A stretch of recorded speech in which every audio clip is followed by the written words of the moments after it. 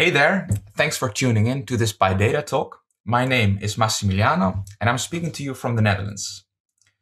I'm currently a data scientist at TomTom, which is a location, navigation and map technology company here. But in a previous life, I was a physicist and a mathematician. And so there's still a little bit of mathematician in me. And I love finding out about some, new little tools or different ways of explaining things from the life of a data scientist.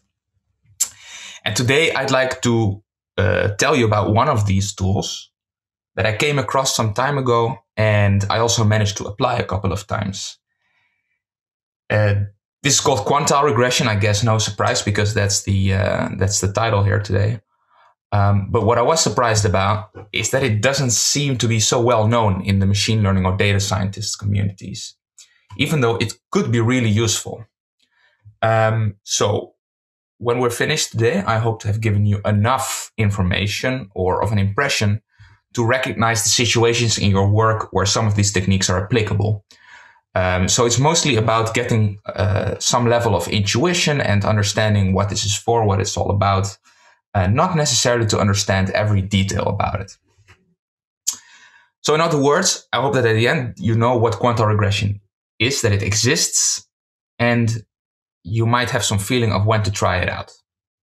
Now, to ease you in, we'll start with a hypothetical situation. So let's say I'd like to sell a house, but I do not know anything about real estate. So in particular, I have absolutely no idea about prices. How much should I try to sell it for? I would be terrible at the negotiation without any information. So I need a broker. So I go to a broker and I say, hey broker, how much should I expect to get if I put my house up for sale? And they might say something like, well, a place like yours will usually go for around 180K. All right. So they're saying something like a place like yours. So they're taking something into account about some aspect of my place, maybe the area, the type of house.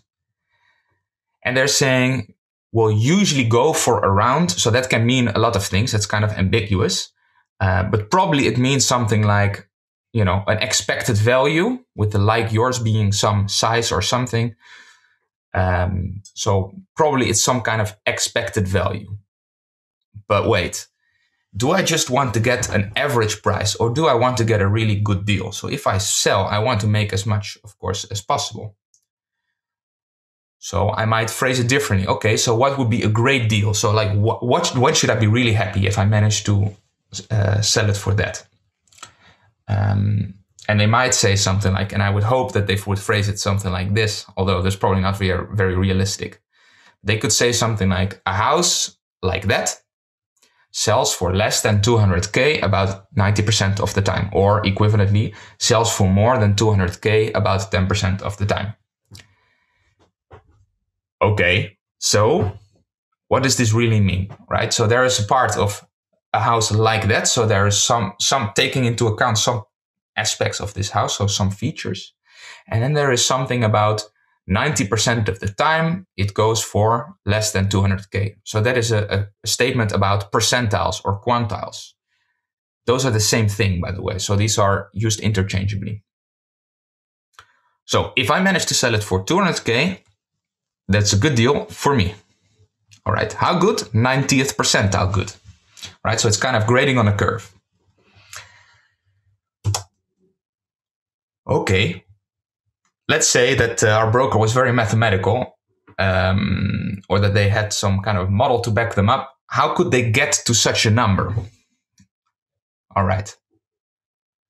So to think about that, let's start with the situation where we know absolutely nothing yet about the house. So we don't know how big it is. We don't know what kind of house it is. Then what is the best we can do? Well, the best we can do is basically the naive thing, which is just plotting a histogram and looking at the shape of the distribution. And the thing we can say, well, 90% of houses in general sell for less than 280,000. All right, so that is a quantile statement, right? So it's a statement about the 90th quantile. You can plot it here in this purple line. But that's pretty lousy. Because look at all those mansions there on this long tail. These are really expensive houses. You know, probably these houses are just really big or something, and that's why they're selling for more, or they're in a really good location. So you might think, okay, let's see if we can break this down by the type of house. Now, what if my house is a duplex? Then I might want to know, you know, what is the price such that 90% of duplexes sell for less than that number?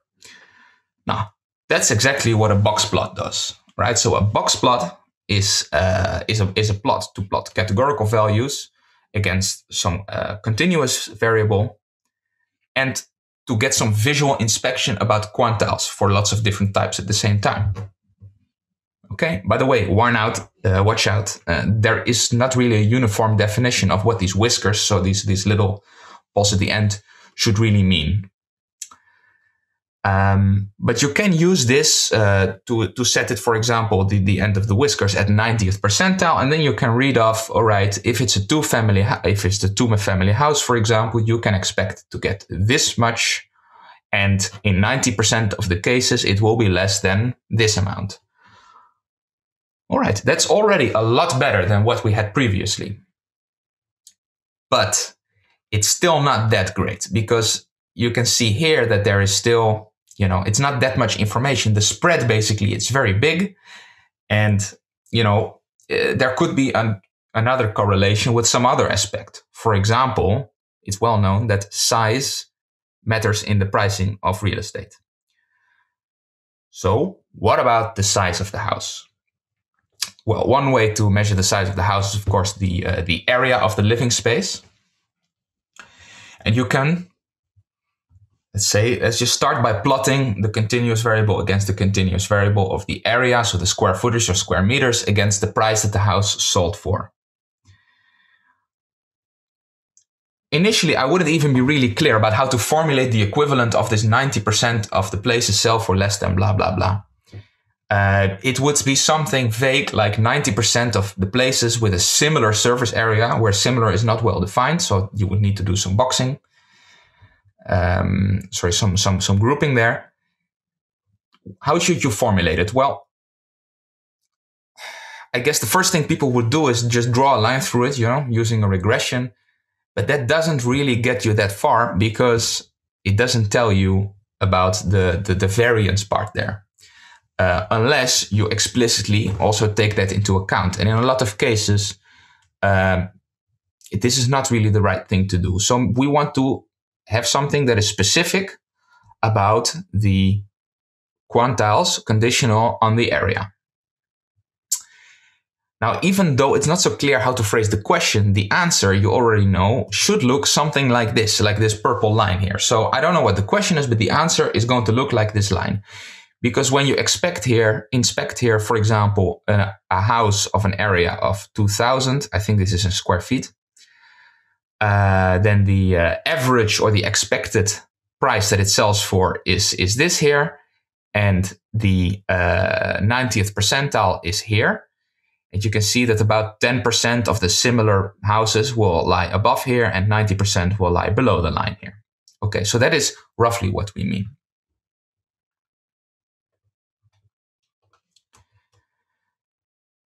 That brings us to the actual topic. And that is the mathematical way of asking the right question there that ends up drawing that purple line. So how do you draw this line? What does this line mean?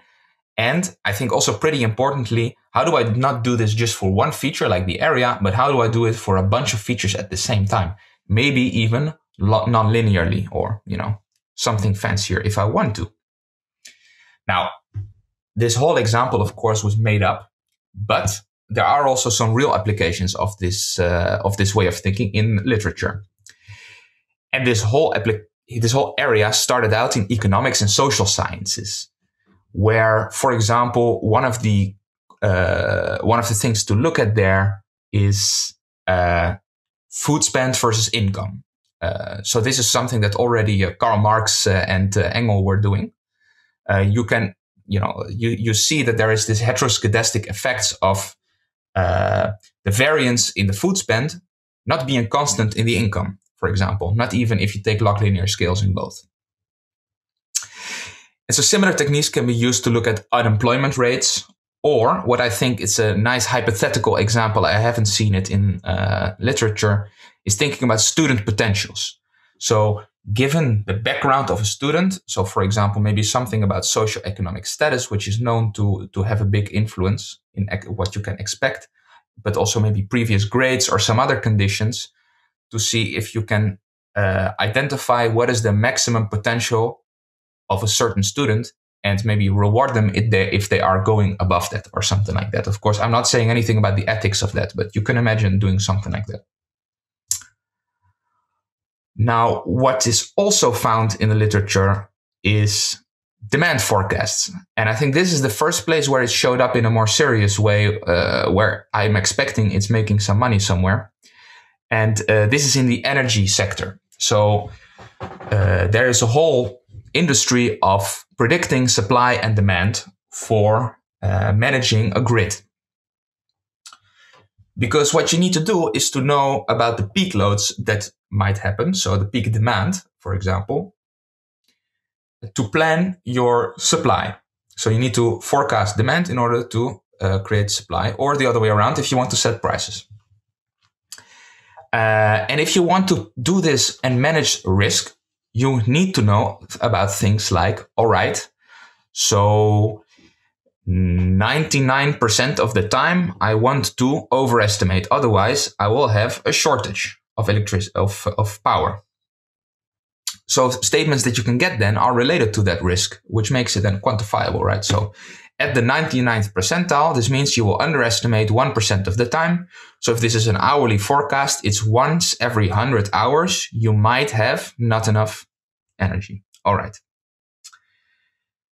But minimizing the wasted capacity. All right. So this is a kind of a constraint optimization problem. Now, just nice to note that there is some open benchmark data set. And that is what a lot of papers were based on. And it turned out that when it comes to demand forecast of electricity, some neural net methods that work with this quantile regression sort of work quite well for this. And it gives you a lot of non-parametric information about the distribution of this demand. Now, the last example I want to highlight is wallet estimation, and that's quite similar to what we talked about with the house prices. So IBM noticed that they had a lot of data about what the sizes of deals that they had with different clients, but their sales team knows that when you know in a negotiation what the potential spend is, so for example, the entire IT budget of a company, you're in a much better position to negotiate because you know what is the ceiling. Now you can imagine the only thing you observe in the data is what people actually spend, and what you want to know is the potential spend. So this is one place to apply this quantile regression. So thinking about, for example, the 80th percentile of spend. All right, enough about applications. Now show me some mathematics. So let's put this quantile regression into context by contrasting it to some things that might be more familiar. And I think the most familiar to people will be ordinary least squares, which is here all the way on the left. And what ordinary least squares does is the least squares, right, is minimizing the squared error loss. That's one way of defining it. But what is really the goal? What is this thing estimating? It is estimating the conditional mean, right? So F here is the distribution density. And we have conditioned here this distribution on the value of the features. So for example, the features of the house, so the area and the type of building. And then we want to know something about the conditional mean. So expected value of the output of this. All right. So that's called L2 regression also sometimes. Now, L2 regression, you shouldn't be confusing with L2 regularization. So please keep that in mind. But it feels a little bit arbitrary because why this squared loss? It doesn't really seem like the thing you would naturally want to minimize. And something like the difference of the absolute value seems a little bit more natural to some people. And in fact, there is such a thing that's called MAE or L1 regression. And it's sometimes also called, the regression that's robust to outliers. But to make that more precise, actually, you can show that minimizing this MAE is the same as or implies estimating the conditional median.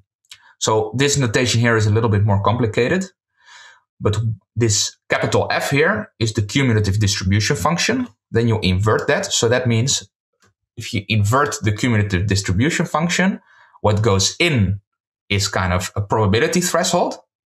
And what comes out is a value in the domain of y, which is your output value of a model, right? So that's a little bit complicated. But so inverse of that, evaluated at 1/2, because the median is the middle of the values. So it's the value of y such that half the values are going to be below that. Okay. Now we are finally ready to say what quantile regression really is.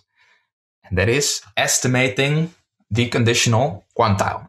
So we take this same inverse of cumulative distribution function, so conditioned on feature x, and we try to find the value at alpha, where alpha is some value between 0 and 1. So for example, alpha is 0.9 is trying to find the 90th percentile or the good deal.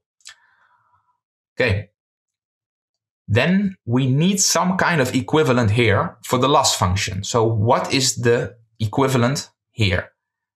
Well, since this is a generalization of this, also the pinball loss probably should be a generalization of the MAE error.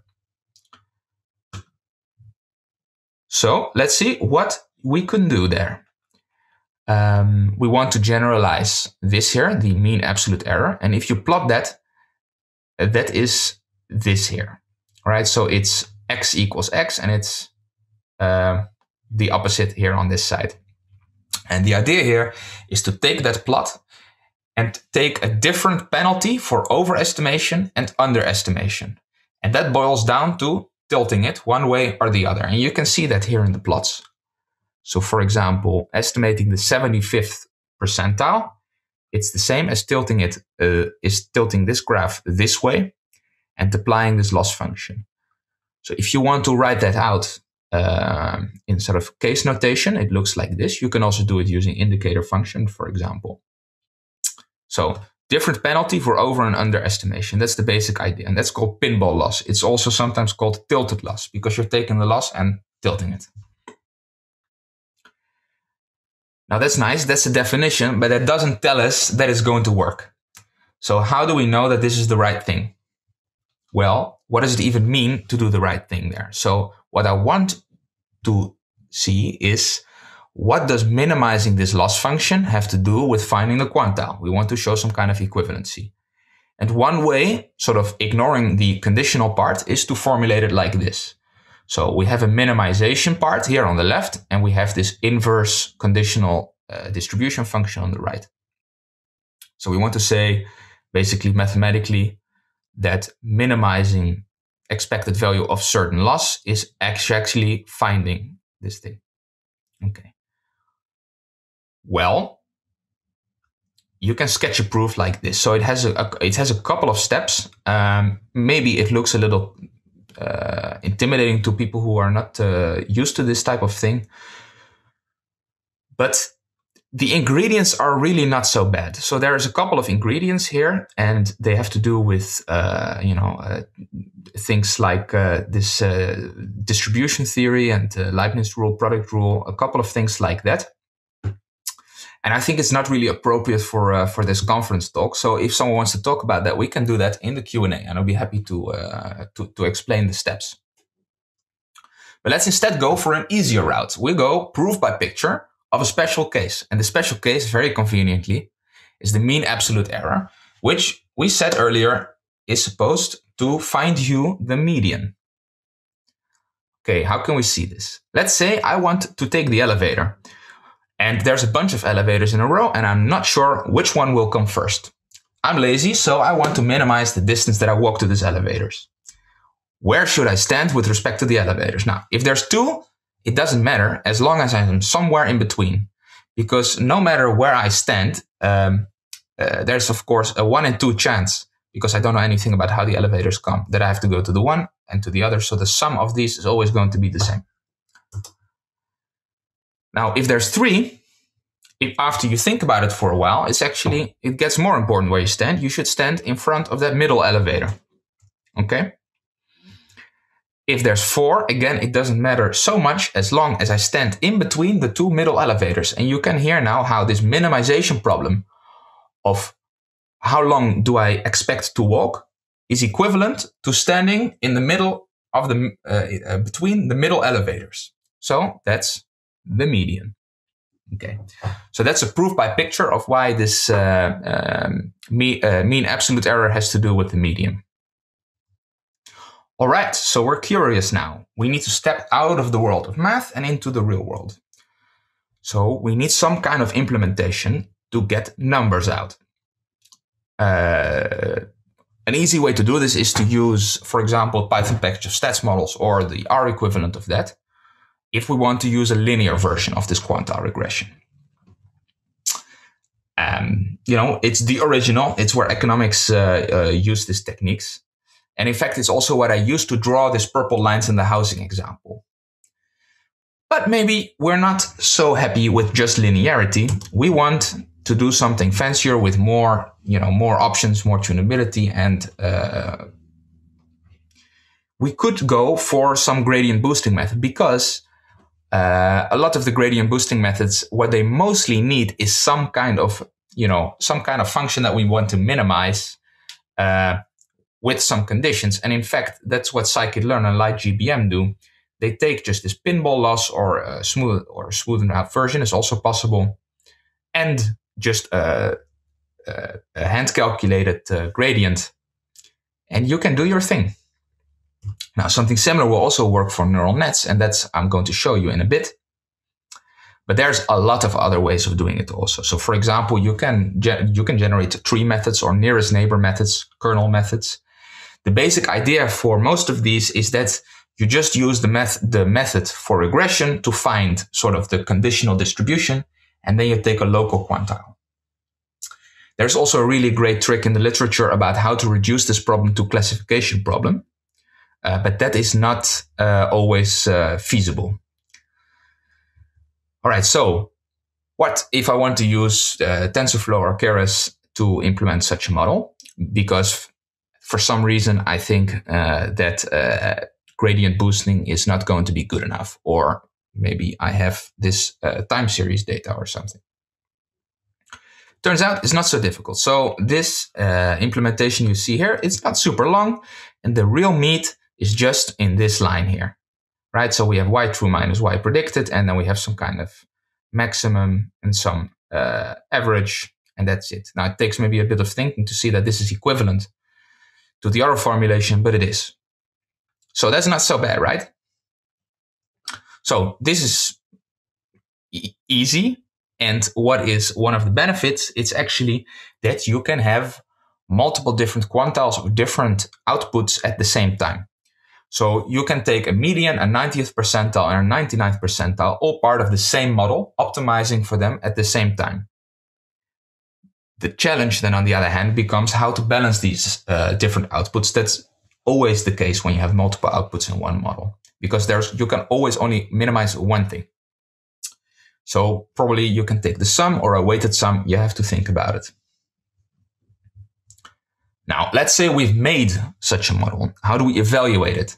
Because there is one thing that is slightly trickier than with usual regression, and that is evaluation. So just like with the unsupervised methods, it can sometimes be difficult to know how you're doing because you're not observing the value that you're actually predicting, right? So what can we do? Well, the first thing to do, for sure, is a sanity check. Because if we're saying that our model predicts 90th percentiles, we'd better only be underpredicting by 10%, or in 10% of the cases. But that cannot be the full story, because that would mean that the population quantile would optimize, would be the optimal solution to the problem. And that doesn't make sense. So we also apply our usual methods of train test validation, maybe some k-fold cross-validation, to compare different versions of the model to see how much better one is against the other. Probably you still want to have some kind of evaluation of how fit for purpose is this model for whatever the thing you're trying to use it for. So you might also need some expert judgment or some other things. And another evaluation method is Winkler scores. We can talk about it in the Q&A session if someone is interested in that. Now, I hope I gave you enough so far so that when you leave, you have at least the following.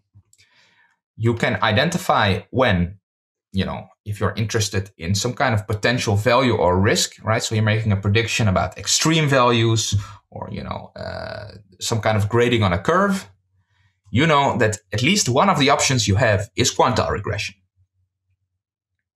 Now, the other thing I'd like you to take away is that when you're predicting bounds, and let's say you're not interested in this quantile regression directly, but if you're predicting something that sounds like a quantile, you have an evaluation method to compare two versions of your model, all else being equal, which one predicts the bounds best.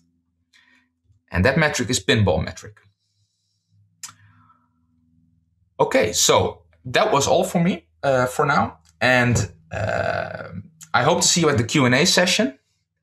Thanks and stay safe. Hey.